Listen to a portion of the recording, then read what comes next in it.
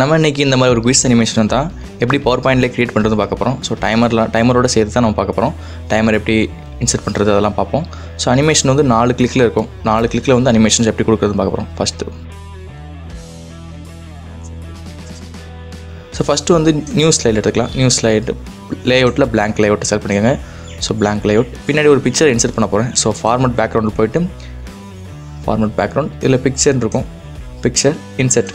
So insert ஆனது from A file.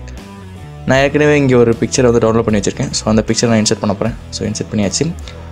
ஒரு game ஷோவோட பேக்ரவுண்ட் பிக்சர். ஸோ இன்சர்ட்டில் போய்ட்டு இப்போ ஷேப்ஸில் பார்த்தீங்கன்னா ரெக்டாங்குலர்ஸில். ஸோ ரெக்டாங்குலர் எடுத்துக்கோங்க. ரெக்டாங்குலர் எடுத்துகிட்டு ஸ்லைடை ஃபுல்லாக கவர் பண்ணுற மாதிரி, அந்த இமேஜை கவர் பண்ணுற மாதிரி பெரிய ரெக்டாங்குலர் வரைஞ்சிக்கோங்க. ஸோ ஷேப் இல்லை பிளாக் கலர். ஷேப் அவுட்லைன் வந்து ஒயிட் கலர் கொடுத்துக்கலாம். So white colour. அதே மாதிரி ஷேப் அவுட்லைனில் வெயிட் போய் 6 பாயிண்ட் இன்க்ரீஸ் பண்ணிக்கோங்க. ஸோ அதே மாதிரி இந்த ஸ்மாலர் கிளிக் பண்ணிங்க அப்படின்னா நீங்கள் ஃபார்மட் ஷேப் வரும். அதில் டிரான்ஸ்பரன்சி இருக்குல்ல, அதில் வந்து 35% கொடுத்துக்கோங்க. அந்த டிரான்ஸ்பரன்சி ரேட்டை வந்து 35% கொடுத்துக்கோங்க. ஸோ இந்த மாதிரி நம்ம ஸ்லைடுக்கு அவுட்லைன் கிடச்சிருக்கும். ஸோ இப்போ இன்செட்டில் போய்ட்டு ஷேப்ஸ் ரெக்டாங்குலர் லைனில் பார்த்தீங்கன்னா ஸோ 5வது ஒரு ரெக்டாங்குலர் இருக்கும். ஸோ அந்த டபுள் கார்னர் ரெக்டாங்குலர். ஸோ அதை எடுத்து இந்த பக்கம் இன்சர்ட் பண்ணலாம். ஸோ சென்டராக பெரிய சைஸில் ரெக்டாங்குலர் இன்சர்ட் பண்ணிக்கோங்க. இதில் தான் நம்ம கொஷின் டைப் பண்ண போகிறோம். ஸோ அதனால் கொஞ்சம் பெருசாக வச்சுக்கலாம். ஸோ இங்கே பார்த்தீங்கன்னா ஒரு ஆரஞ்சு கலர் டாட் இருக்கும். அதை உள்பக்கமாக ரெண்டையும் உள்பக்கமாக ட்ராக் பண்ணி விடுங்க. ஸோ உள்பக்கமாக ட்ராக் பண்ணும்போது நமக்கு இந்த மாதிரி ஒரு ஷேப் கிடைக்கும். அதோட ஹைட்டை வந்து கொஞ்சம் குறைச்சிக்கலாம். ஸோ டிக்ரீஸ் பண்ணிட்டு சென்டரில் அலைன் பண்ணிக்கலாம். ஸோ சென்டர் அலைன் பண்ணியாச்சு. இப்போ அதோட ஷேப்பில் வந்து பிளாக் கலருக்கு மாற்றிக்கலாம். ஷேப் பிளாக்கில் அதே மாதிரி ஒயிட் கலரில் அவுட்லைன் கொடுத்துக்கலாம். வெயிட்டை வந்து 6 பாயிண்ட்டுக்கு அதே மாதிரி 6 பாயிண்ட் இன்க்ரீஸ் பண்ணிக்கலாம். இப்போ என்ன பண்ணலாம், அதுக்கப்புறம் ஒரு ஸ்ட்ரெயிட் லைனை வந்து இந்த பக்கம், ஸோ இந்த ரெண்டையும் ஜாயின் பண்ணுற மாதிரி ஒரு ஸ்ட்ரெயிட் லைனை இந்த பக்கமாக ட்ரா பண்ணிக்கலாம். ஸோ அதோட அவுட்லைனையும் ஒயிட் கலர் அதே மாதிரி வெயிட்டை வந்து 6 பாயிண்ட்டுக்கு இன்க்ரீஸ் பண்ணிக்கலாம். இது அப்படி ஒரு Ctrl D டூப்ளிகேட் பண்ணி அந்த பக்கமும் ஸோ ரைட் சைடும் அதே மாதிரி ஒரு லைனை இன்சர்ட் பண்ணிக்கலாம். இப்போ அதில் நம்ம கொஷின் டைப் பண்ணணும். அதனால் ஒரு டெக்ஸ்ட் பாக்ஸ் இன்சர்ட் பண்ண போகிறோம். ஸோ இன்சர்ட்டில் போய்ட்டு டெக்ஸ்ட் பாக்ஸ் செலக்ட் பண்ணி ட்ரா பண்ணிக்கலாம். டெக்ஸ்ட் பாக்ஸ் ட்ரா பண்ணியாச்சு. ஸோ அதோட டெக்ஸ்ட் கலர் வந்து ஒயிட் கலருக்கு மாற்றிக்கலாம். ஒயிட் கலர் மாற்றிட்டு நமக்கு என்ன கொஷின் தேவையோ அந்த கொஷின் நீங்கள் டைப் பண்ணலாம். ஸோ நான் இங்கே ஒரு சும்மா ஒரு எக்ஸாம்பிளுக்கு what is another name of corona virus அப்படின்னு டைப் பண்ணிக்கேன் கொஷின்.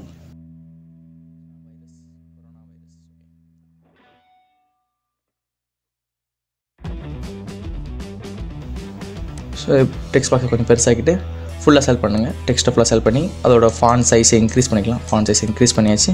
அதே மாதிரி ஃபாண்ட் ஸ்டைலையும் மாற்றிடலாம். ஸோ கொஞ்சம் வேறு ஸ்டைலில் மாற்றலாம். ஸோ போல்டான ஒரு ஸ்டைலில் மாற்றியாச்சு. டெக்ஸ்ட் பாக்ஸை கொஞ்சம் பெருசாக்கி அந்த ஷேப்பில் கரெக்டாக சென்டராக நம்ம டெக்ஸ்ட் இருக்கிற மாதிரி பார்த்துக்கோங்க. ஸோ அலைன் பண்ணியாச்சு, கரெக்டாக இருக்குது. ஸோ இப்போ என்ன பண்ணணும் அப்படின்னா நம்ம எல்லாத்தையுமே இப்போ செலக்ட் பண்ணணும். ஸோ அந்த 2 லைன்ஸ் அப்புறம் ஷேப் டெக்ஸ்ட் பாக்ஸ் எல்லாத்தையும் செலக்ட் பண்ணணும். எல்லாத்தையும் செலக்ட் பண்ணிவிட்டு குரூப் பண்ணணும். ஸோ ஃபார்மெட்டில் போய்க்கோங்க. ஃபார்மெட்டில் குரூப்னு இருக்கும். ஸோ குரூப் பண்ணிக்கோங்க. எல்லாத்தையும் குரூப் பண்ணிட்டீங்கன்னா அனிமேஷன் கொடுக்குறப்போ ஈஸியாக இருக்கும். இல்லைனா ஒவ்வொன்றுக்கும் தனித்தனி அனிமேஷன் கொடுக்குற மாதிரி இருக்கும். இதே மாதிரியே எல்லாத்துக்குமே, அதாவது ஆப்ஷன்ஸ் 4க்குமே இதே தான். ஸோ ஸ்ட்ரெயிட் லைன் அதே ஷேப் அப்புறம் டெக்ஸ்ட் பாக்ஸ் இன்சர்ட் பண்ணி மறந்துடாமல் குரூப் பண்ணிடுங்க. ஸோ டெக்ஸ்ட் பாக்ஸ் இன்சர்ட் பண்ணி டைப் பண்ணிக்கலாம். உங்களுக்கு என்ன ஆப்ஷன் வேணுமோ அந்த ஆப்ஷனை வந்து 4 ஆப்ஷன் கொடுத்துக்கலாம். குரூப் பண்ணிவிட்டு டூப்ளிகேட் பண்ணிக்கோங்க. ஸோ டூப்ளிகேட் பண்ணிக்கலாம். டூப்ளிகேட் பண்ணிட்டு 4 ஆப்ஷனுமே ரெடி பண்ணிக்கலாம். அந்த மாதிரி ஈஸியாக இருக்கும். டூப்ளிகேட் பண்ணி யூஸ் பண்ணுறது திரும்ப நம்ம க்ரியேட் பண்ண வேண்டிய அவசியம் இல்லை. ஸோ டூப்ளிகேட் பண்ணி யூஸ் பண்ணலாம். இப்போ எல்லாம் முடிஞ்சது. இந்த ஃபஸ்ட் ஸ்லைடில் பார்த்தீங்கன்னா டைமர் நம்ம கொடுத்துருப்போம். ஸோ டைமர் நான் ரெடி பண்ணி வச்சுருக்கேன். நீங்கள் டைமர் அனிமேஷனும் பார்க்கல அப்படின்னா மேலே ஐ பட்டனில் தரேன், பார்த்துருங்க. ஸோ இதை காப்பி பண்ணிவிட்டு இந்த ஸ்லைடில் போய் பேஸ்ட் பண்ணிடலாம். ஸோ மேலே டாப்பில் ப்ளேஸ் பண்ணிக்கலாம். ஸோ இங்கே ஓகே முடிஞ்சது. இங்கே பார்த்தீங்கன்னா 2 இமேஜ் இருக்குது. ஸோ இந்த இமேஜையும் நான் இன்சர்ட் பண்ணணும். ஸோ இன்சர்ட்டில் போய்ட்டு பிக்சர்ஸ் திஸ் டிவைஸ். ஸோ அதில் பார்த்தீங்கன்னா 2 இமேஜ் நான் ஏற்கனவே டவுன்லோட் பண்ணி வச்சுருக்கேன். அந்த இமேஜை நான் இன்சர்ட் பண்ணிக்கிறேன். ஸோ இந்த கார்னரில் ஒன்று, அதே மாதிரி அந்த கார்னரில் ஒன்று. ஸோ 2 இமேஜ் ஆட் பண்ணியாச்சு. இதுக்கும் நீங்கள் அனிமேஷன் கொடுக்குறனா அனிமேஷன் கொடுத்துக்கலாம். ஸோ நான் இதுக்கு அனிமேஷன் கொடுக்கல. இப்போ எல்லாம் முடிஞ்சது. ஸோ அனிமேஷன் போய்க்கோங்க. அனிமேஷன் டேப்பில் அனிமேஷன் பேன் ஓப்பன் பண்ணிக்கோங்க. இந்த அனிமேஷன் எல்லாமே இந்த டைமருக்கான அனிமேஷன் தான், வேறு ஒன்றும் இல்லை. ஸோ டைமருக்கு நம்ம கொடுத்த அனிமேஷன் தான் இந்த அனிமேஷன்ஸ் எல்லாமே. ஸோ இப்போ வந்து அந்த கொஷின் செட்டு, ஸோ அந்த கொஷின் குரூப் வந்து செலக்ட் பண்ணிக்கோங்க. கொஷின் குரூப்பை செலக்ட் பண்ணிட்டு ஆட் அனிமேஷனில் ஸ்ப்ளிட்னு ஒரு அனிமேஷன் இருக்கும். ஸ்ப்ளிட் அனிமேஷனை செலக்ட் பண்ணிக்கோங்க. ஸோ இங்கே பார்த்தீங்கன்னா ஃபஸ்ட்டு கிளிக்கில் வந்து டைமர் இருக்குது. ஸோ நமக்கு ஃபஸ்ட் கிளிக்கில் வந்து கொஷின் வேணும். அதனால் மூவ் இயர்லியர் கொடுத்து ஃபஸ்ட்டு கொஷினை செலக்ட் பண்ணிக்கோங்க. கொஷின் கொண்டு வந்துருங்க. அதுக்கப்புறம் ஆப்ஷனை செலக்ட் பண்ணுங்கள். ஸோ ஏஎன் சியும் செலக்ட் பண்ணிவிட்டு ஃப்ளை இன் அப்படின்னு ஒரு அனிமேஷன் இருக்கும். ஸோ ஃப்ளை இன் அனிமேஷனை செலக்ட் பண்ணியாச்சு.